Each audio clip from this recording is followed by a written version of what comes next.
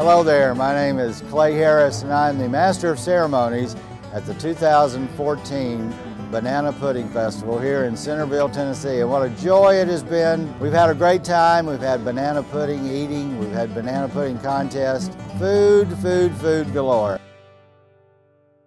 The National Banana Pudding Festival is the first weekend in October every year. It's held in Centerville, Tennessee. Our first entertainment was the National Cook-Off. And that's where up to 10 cooks compete against each other for a $2,000 first prize. They make their banana pudding live in front of an audience. So when people come to the pudding path, they pay their $5, they get a box, and they go through.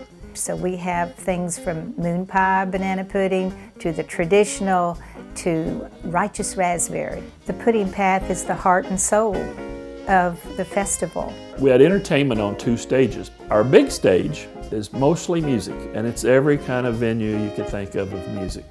Bluegrass, country, rock. The National Banana Pudding Festival wants to entertain all of our guests. For little kids, we have Little Nanner's Children's Area.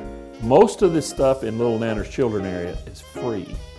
This festival is about showing warm hospitality, true Southern hospitality, to folks who want to come and spend a nice day, have some great entertainment, some great food, and be in an environment where you're going to feel like, you know, I'm glad I came.